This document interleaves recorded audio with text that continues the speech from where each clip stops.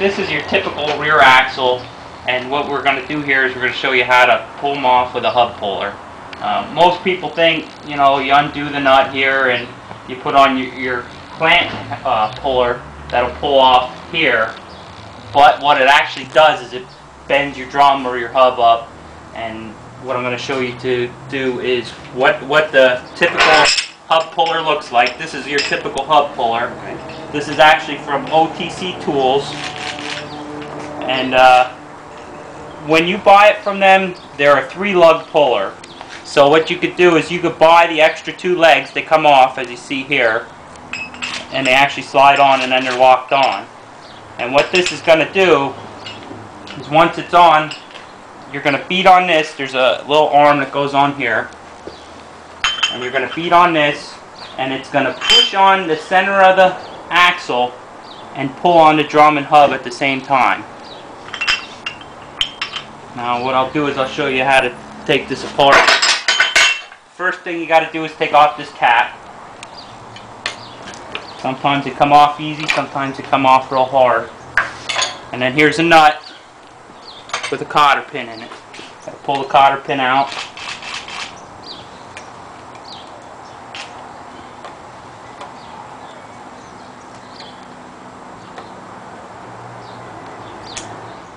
Here's your typical cotter pin.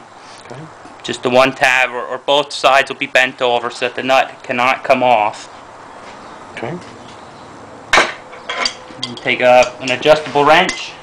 Sometimes these are on really hard, sometimes they're on really tight. It all depends who put them on. Most of the time they're finger tight, you know.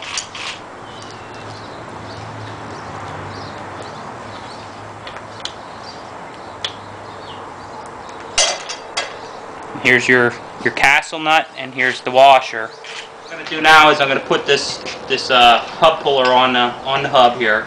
Now, like I said, you want to have one that pulls on all 5 lugs at the same time. That's the best one you can get. All you do is put your lug nuts that you have taken off before to hold the wheel on. Put them on here.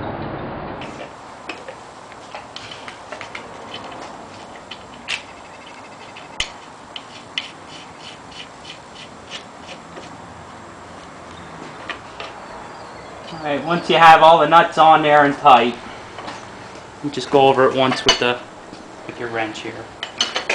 They're a little hard to get into.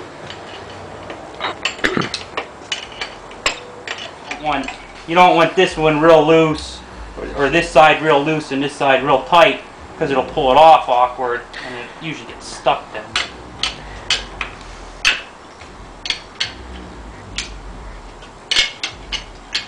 Here is you put this handle on here, and this you'll actually hit with your sledgehammer.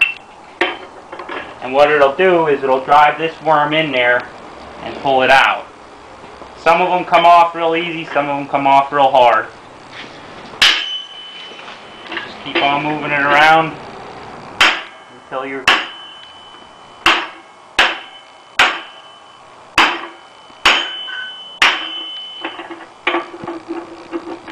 As you can see here, now the gap is getting bigger in the back here because it's pulling it away.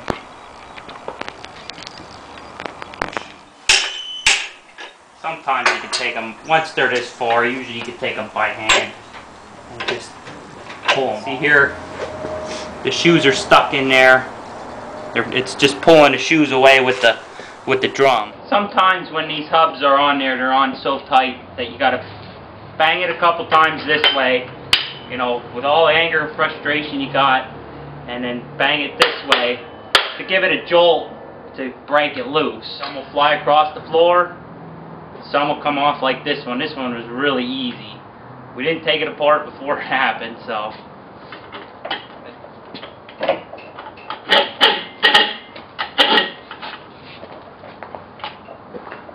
See, now it's stuck.